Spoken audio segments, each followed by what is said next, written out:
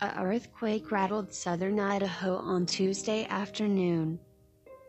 People reported feeling the quake around the Magic Valley, in the Wood River Valley, the Treasure Valley, Pocatello, and in Missoula, Montana.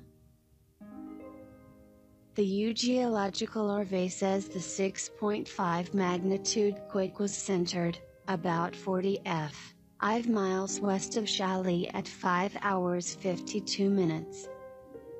The European, Mediterranean Seismological Center says the earthquake epicenter was about 88 GHT miles, northeast of Boise, and had a magnitude of 6.4. These numbers are preliminary and are likely to change.